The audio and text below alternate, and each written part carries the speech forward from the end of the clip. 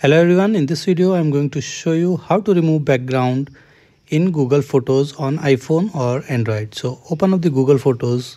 Now choose any photo in which you want to remove an object like people or any other thing from the background. Okay, so suppose I'm going to open up this picture here. Okay, now I want to remove some balloons from the background. Okay, so what you're going to do is click on the edit at the bottom. Okay, now it will give you some options just like this. Now from the bottom, just beside suggestions, you can see two options: crops, tools. Okay, you need to go to the tools, then you need to click on the magic eraser. Okay, the first option, click on magic eraser. Okay,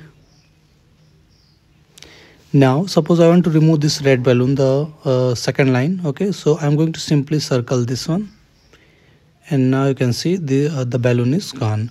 Now I want to remove another yellow balloon from here. So circle just like this and it will be gone. Okay, so this is how easily you can do it. You can remove the background in Google Photos. So this one works on both on iPhone as well as on Android. Okay, so one more thing to consider is that it may be a premium option or maybe it's free on your phone. So you need to check that. Okay, so thank you for watching. Please like and subscribe to my YouTube channel. Thank you.